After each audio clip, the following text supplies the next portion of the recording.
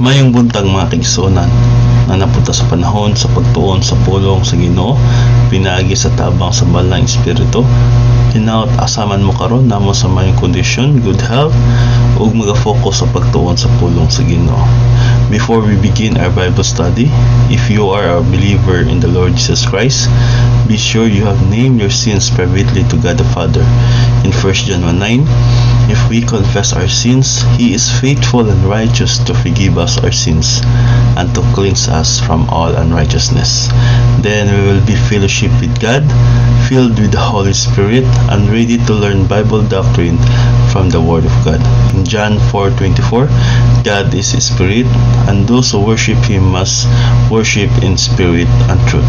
If you have never personally believed in the Lord Jesus Christ as your Lord and Savior, the issue is not naming sins. The issue is faith alone in Christ alone. In John 3:36, it says, "He who believes the Son has eternal life, but he who does not obey the Son shall not see life, but the wrath of God abides on him."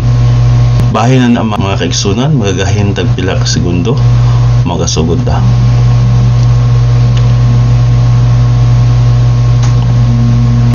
Mag-aampot ta mga kaigsunan. Ama na Diyos, salamat sa opportunity nga magatuon sa imong pulong.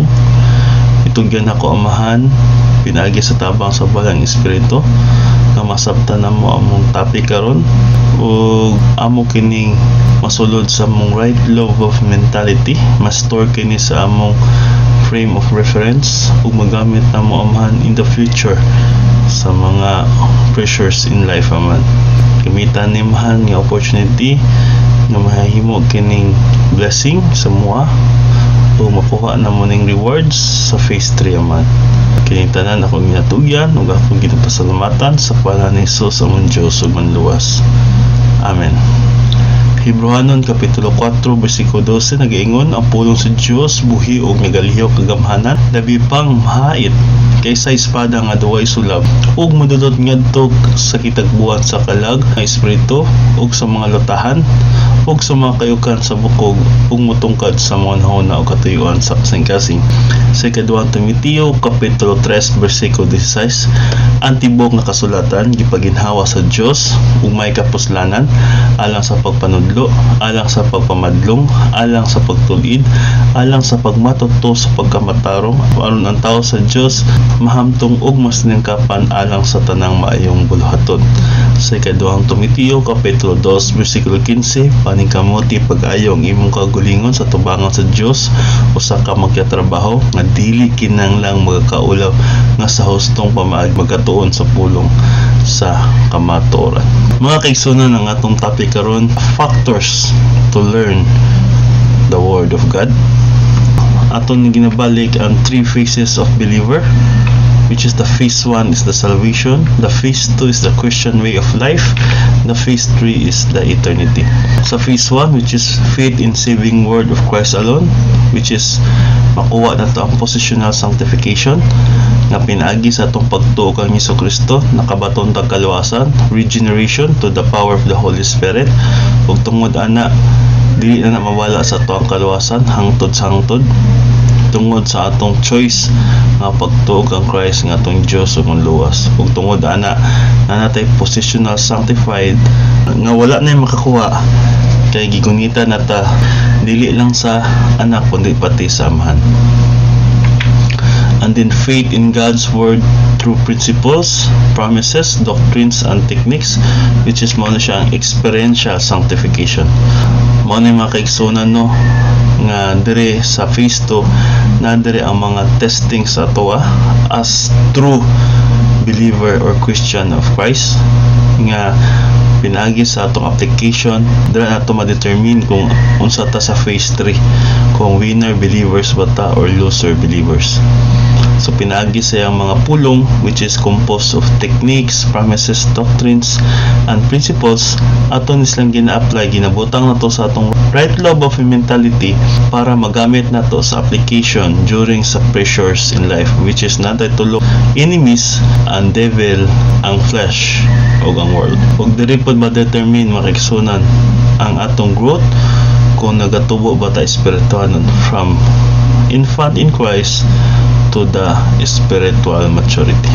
In phase 3, faith in God's eternal promises, which is the ultimate sanctification. Mao ni makaigsunan ang uban nato kang Hesus Kristo hangtod sa kangturan, which is na natay makuha ang glorified body nga dili na ni madunot, dili na maka-experience og pain, suffering, o makuha na pod nato atong giguan sa phase 2 nga mga divine goods o makatagaan tag dakong mga position depende sa atong paghago diri sa kalibutan. Atong topic karon is more about techniques.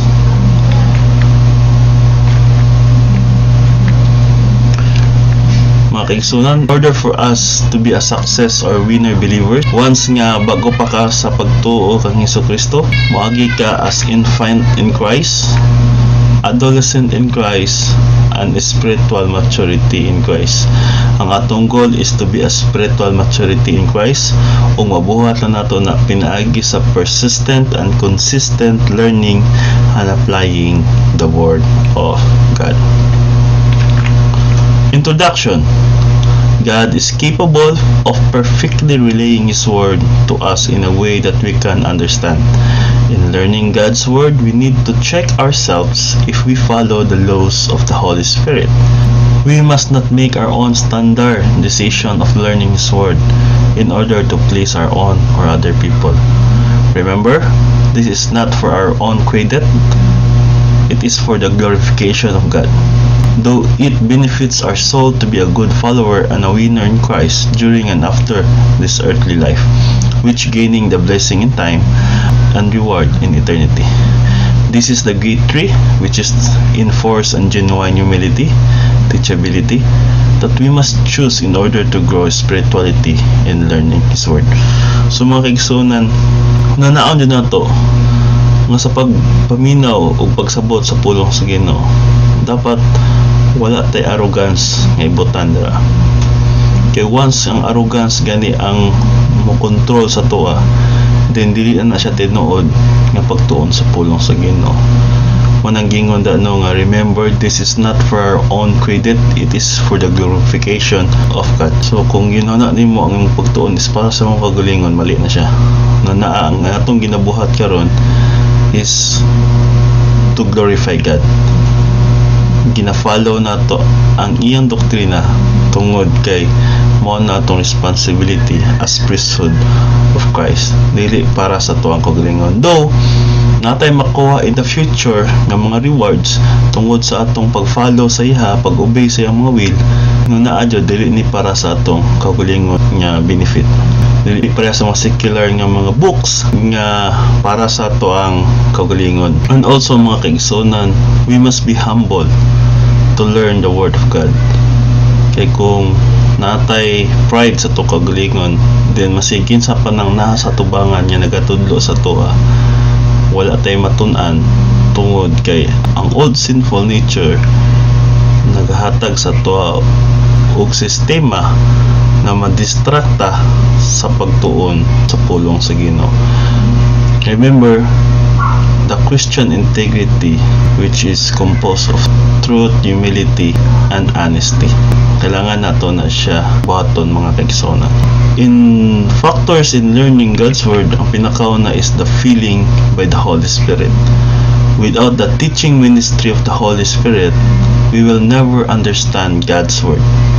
His teaching ministry will only function to the Spirit-filled believers and not to the carnal.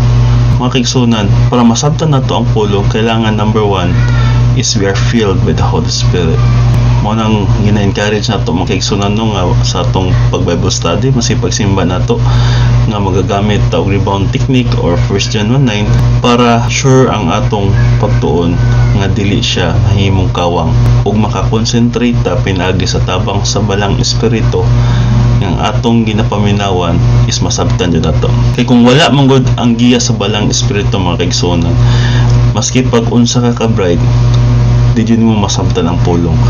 Remember, the Word of God is spirit, o dili siya masabtan pinaagi sa IQ sa isa ka tawo. Masabtan lang siya pinaagi sa Holy Spirit nga naa sa imuha kung magtotoo ka.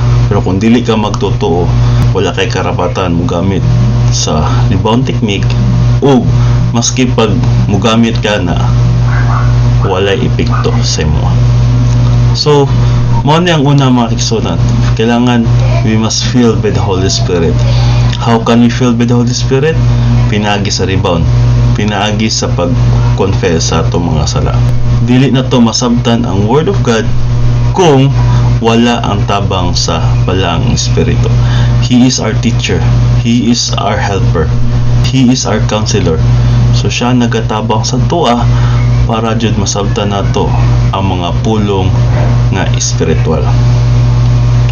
Maninggingon sa 1 Corinthians chapter 2 verse 14 to 15, the person without the Spirit does not accept the things that come from the Spirit of God, but considers them foolishness and cannot understand them because they are discerned only to the Spirit. The person with the Spirit makes judgment about all things, but such a person is not subject to merely human judgment.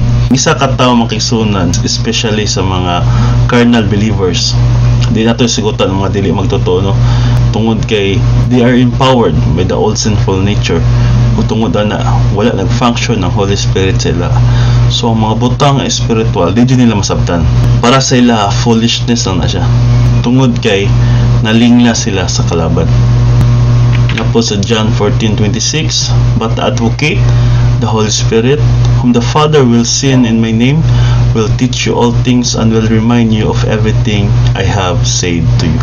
So muna gingon ni Jesus Christ sa mga disciples, sa mga apostles, nga bago siya nag-ascend sa third heaven, sa right hand of God the Father, gipramisan niya ang mga disciples nga ang Holy Spirit mo ani sa kalibutan 40 days after sa iyang pagkayab, mutabang sa mga apostles nga makatudlo sila sa pulong niya pinaagi sa tabang sa balang espiritu. Mao na siyang helper. Wala gipabayaan ni Jesus Christ sa mga apostles nga pinagi silang own nga mentality or own nga IQ ma-share yung pulong. Nakasangyaw sila tungod sa tabang sa balang espiritu. Now remember, ang mga apostle ni Christ is only a fisherman. Paul lang siguro ang medyo high educated person sa ila.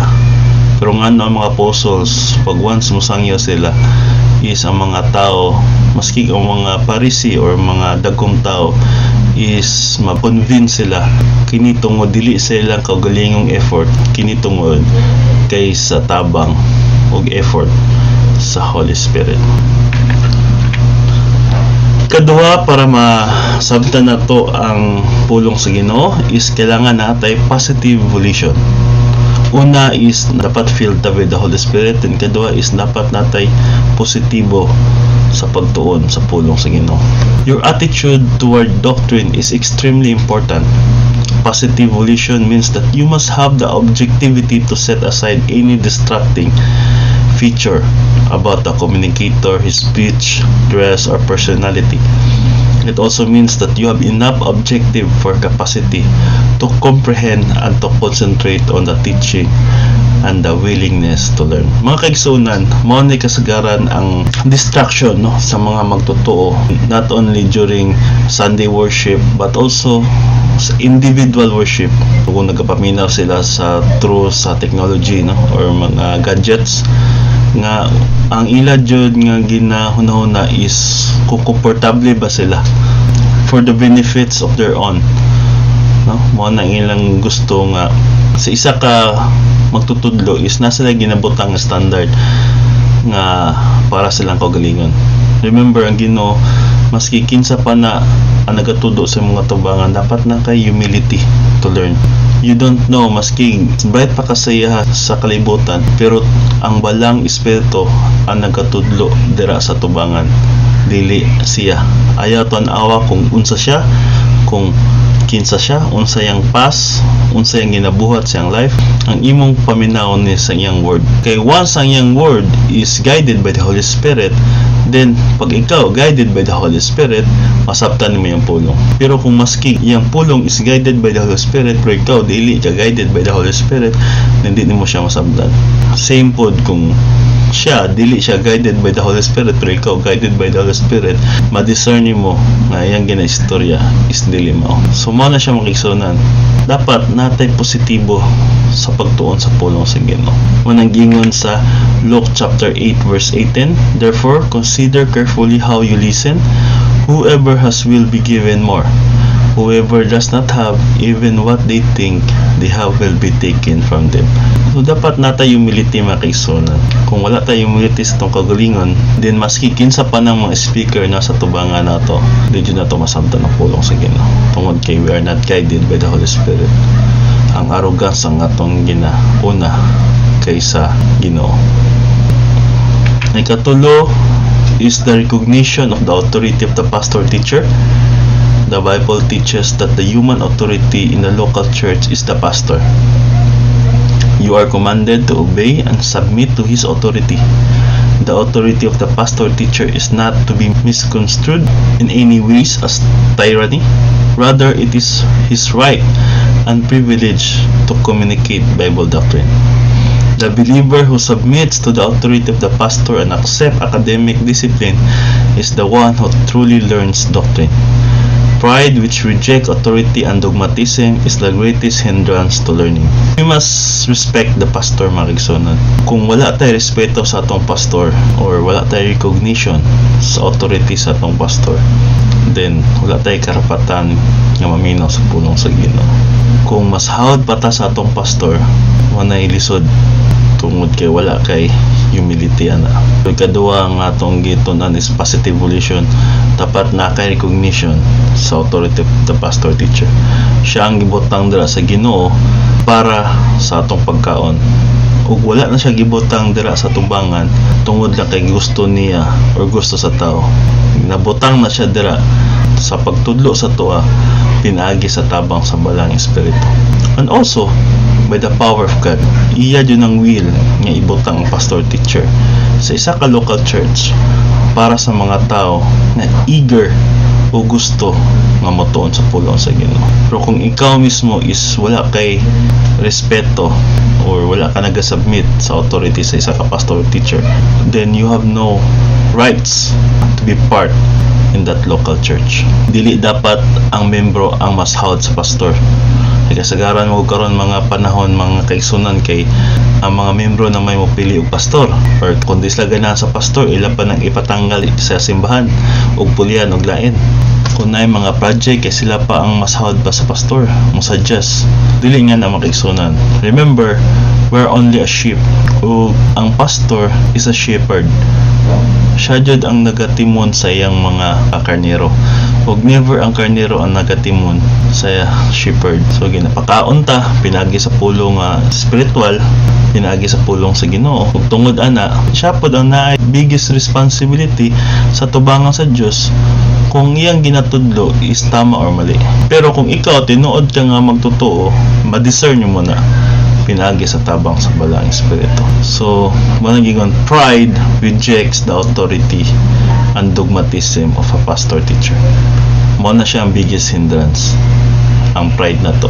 Once nga nata sa isa ka church, tanggalon jud nato tong pride.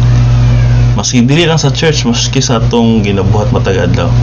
That is the biggest hindrance for our growth spirituality. Manang gingon sa 1 Thessalonians chapter 5 verse 12, now we ask you brothers and sisters to acknowledge those who work hard among you, who care for you in the Lord, and who admonish you. So mo nang gina-encourage niya Apostol Paul no sa iyang mga kaigsunan sa taga Thessalonica nga i-acknowledge nila ang mga tao nga nagkatudlo sa ila, nga nagabuhat sa pulong sa Ginoo para sa ilaha. Dili dapat i-take for granted lang. Dili tungod lang kay mao man na ilang trabaho, mao jud na ilang baton sa tuwa, dili na magsunan. Other services mga kaigsunan, remember your leaders who spoke the word of God to you. Consider the outcome of their way of life and imitate their faith. And also in Hebrews chapter 13 verse 17, have confidence in your leaders and submit to their authority, because they keep watch over you as those who must give an account. Do this so that their work will be a joy, not a burden, for that will be of no benefit to you. So sa ikapat makigsunan, mao ni siya ang concentration. Concentration is more than prolonged focus on the message. It includes good manners, poise, and alertness in the assembly. Concentration is affected not merely by your attitude toward the speaker, but also by your attitude toward other people in the congregation. For example, there may be some people in the congregation against whom you harbor antagonism or resentment. When they are within your visual periphery, you may begin to think about them and become angry, or it might be reversed. When you see someone whom you love, your concentration on the message is disrupted and you lose its continuity. So, dapat makiksunan dili ta magpa-disturbo kung you are eager to learn the Word of God. Na dapat kay concentration. Same good sa eskwelahan makiksunan. Kasagaran jud sa eskwelahan nga nag-top sa ilang room or sa school is katong mga tao nga na concentration sa pagtuon sa ilang subject. So sa spiritual nga butang, dili man siya lahi, natay concentration. Dapat mayo atong focus, natay manners nga dili ta makadisturbo sa atong isika maigsuon, dili ta magsaba-saba. Kung dili ta magsaba-saba, dili ta mag-CCR kay kanang magsigi tindog, makadisturbo mo na sa mata sa likod nimo, or kaya late na moadto. Ano yung mga good manners mga tigsunan. Then poise na to nga tarong atong barog, dili nga hiwi ang atong paglingkod.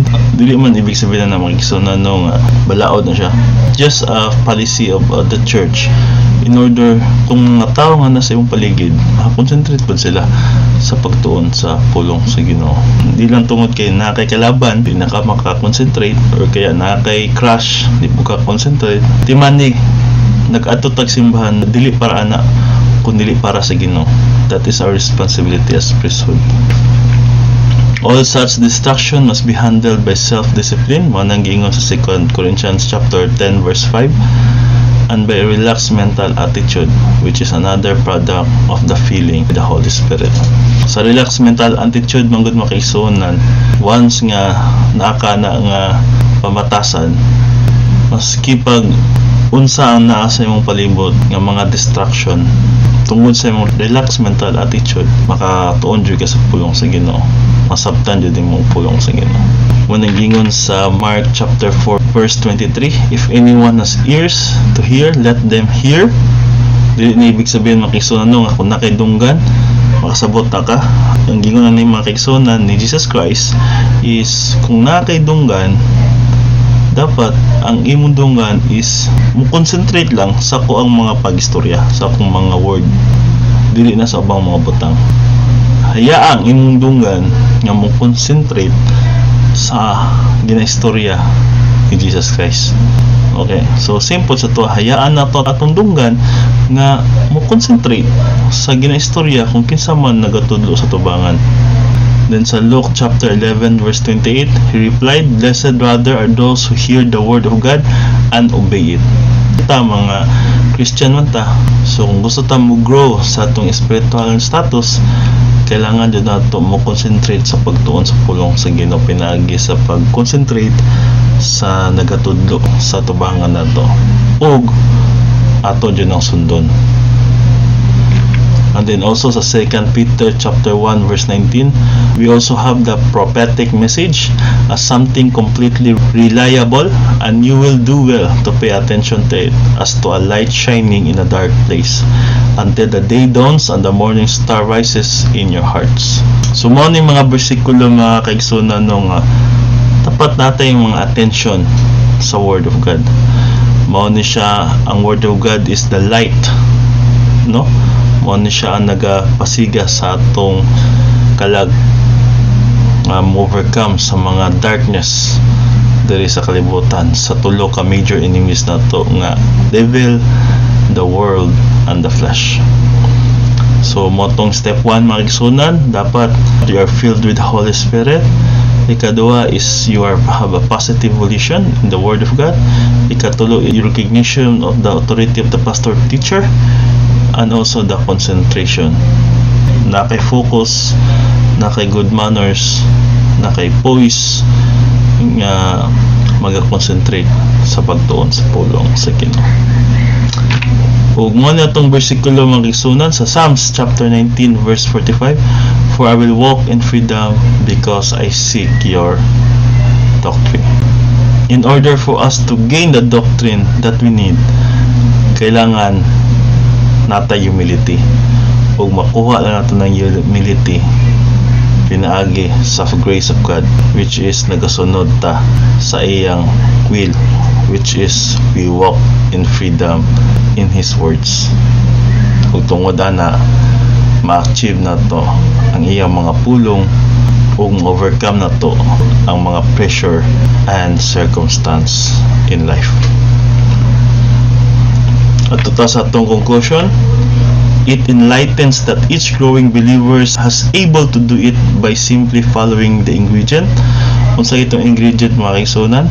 Motong filled with the Holy Spirit, positive volition, recognition of the authority of the pastor teacher, and the concentration. Muna siyang ingredient of learning His Word. And we must always persistent and consistent learning and applying in order to fully benefit His Word. Dili mo gud ta mo tubo mga kaigsuonan kung dili nato ni siya i-maintain ang pagtuon sa pulong sa Ginoo. Dili ni siya kaisa nato nga mag-gets tayo nato mga kaigsuonan ang butang espiritual. Kailangan jud ni siya nga prementihon nimo ug basa. Kung pwede mo balik-balika, tik-balika. Kung pwede nimo padayonon, padayona. Kay dili ni siya nga isa ka basahan nang masabtan nimo.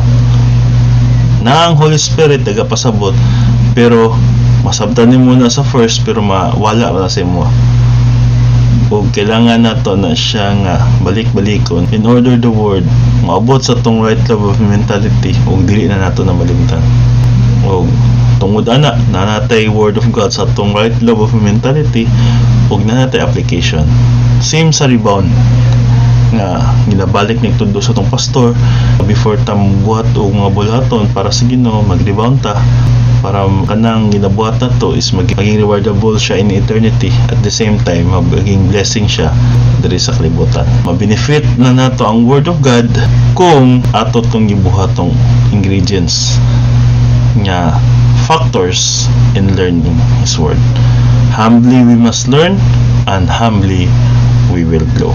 So nagatuon ta nga with humility ug nagatubo ta with humility, not in arrogance, because arrogance is the system of Satan, and also the hatred is the system of Satan.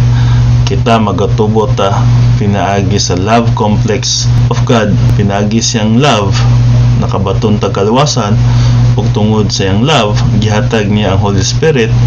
Tungod siyang love na ay mga logistical grace nga makatabang pinaagyan ning Word of God in order for us to grow with Him. O pinaagyan na makigsunan, salamat sa opportunity sa pagpaminaw sa pulong sa Ginoo. Hinaot nga kini atong natun-an karon, the 4 factors in learning His Word is di nato ni malimtan. Pinaagi sa tabang yapon sa balang espiritu, maputang ni sa atong right love of mentality, o later in our life magamit nato ni. Kung namoy mga pangutana, please comment lang sa ubos, o please share our topic in others so that they will also know His Word and learn His Word. Ugbay na ampota. Ama na Diyos, salamat Jud sa opportunity to know and learn your word. Salamat naman sa 4 factors of learning your word nga tungod ani ang among pagtuon naman dili na siya maging useless, dili na siya part sa tradition, tungod kay mo na ning responsibility na mo as your priesthood. Amahan, gamitan ni ang mga pulong nga padayon na mo ni magamit sa among pagtubo espirituhanon o pag-overcome aning kalibutan, which is si Satan ang nag-rule. Tugyan po na ako mong pagpahulay, tagaymig may panlawas, matagadlaw. Tugyan ng mga sakit amahan nga nagawas, ma-overcome na mo ni. Dayon mo sa mong faith rest drill o ma-apply sa mga pulong amahan. Tugyan po na ako ang uban pa na mong mga kaigsunan, padayon sila magaligon sa imong pulong o magatubo espirituhan. Kining tanan akong ginatugyan, akong ginapasalamatan sa pangalan ni Jesus sa mong Diyos manluwas. Amen.